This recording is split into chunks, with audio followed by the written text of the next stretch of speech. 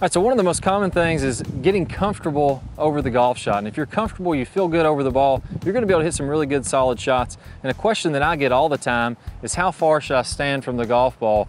And sometimes what I'll see people doing, probably the most common thing, is getting too close to the golf ball. And you can see that my hands are almost right against my legs. And as I try to hit this shot, I'm gonna be coming down and almost swinging out away from my body to create space and swinging across the ball to create space in the downswing.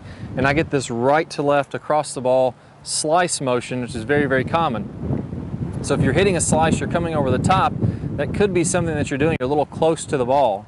Another thing that happens is sometimes people will get so far away and now their arms are completely extended out from their body. You can see how much space I have here now.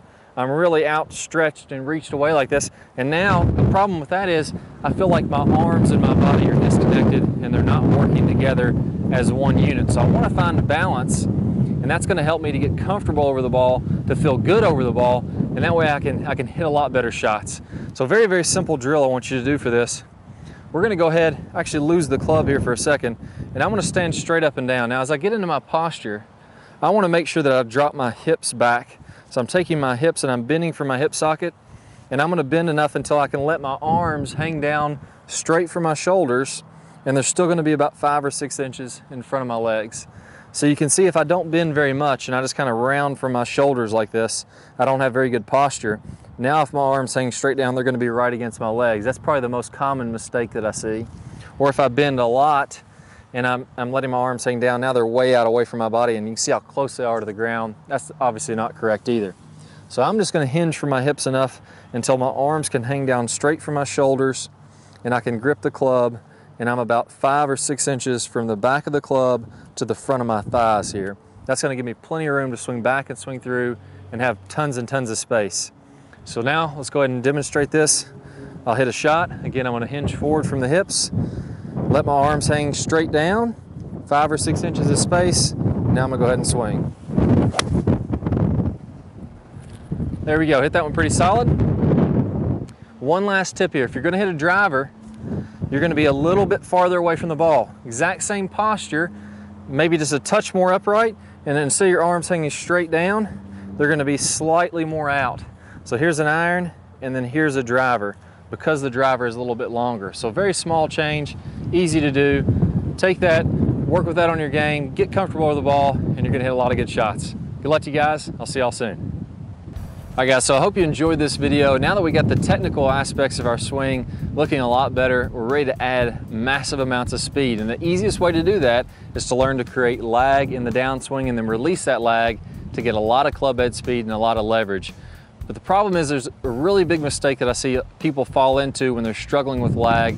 I have a video that addresses that. It's gonna pop up in here just in 1 second. Click the link that pops up on the screen or down below in the description. If you're joining us on a mobile device, you'll get to watch the entire video free of charge. And you'll also get 5 videos that are gonna introduce you into the Top Speed Golf system. All free of charge. It's gonna help you to improve your game. I'll see you in the lag video. Let's go ahead and ramp up that speed. Hi guys, and welcome back. I'm Ballard, and in today's video we're going to talk about one of the absolute worst drills for creating lag. It's a very common drill that I see, and in this drill what we're going to do is we're going to set the wrist very early to create an angle of lag, and then we're going to try to hold this throughout the swing. It's one of the worst things that you can do to build lag. I'm going to talk about the science behind why this is the case, and I'm also going to give you a great drill to help you improve your lag, all in this video. Let's go ahead and get started. If I do it this way versus holding that position, exact same thing happens when we're building lag in the golf swing. So what we want to do is throughout the swing, I want to have a very low and wide takeaway. So I'm not going to set my wrist early at all. If you look at a lot of the top players, you look at Adam Scott, very wide takeaway, not very much wrist set at all. You look at Rory McIlroy, you look at Tiger Woods, all these players are using a wide takeaway and not getting very much wrist set, so that later in the swing, as we start down, we can increase this wrist set, and we're really only going to max out this angle of lag for a split second in the downswing. Okay, so a 3-step drill here. Now, as we get started with this, I want to remind you that the fulcrum in this golf club for getting a massive amount of lag is right at the end of the golf club. This is where I want my hinge point to be. I want to use the full length of this club to build lag and then release lag.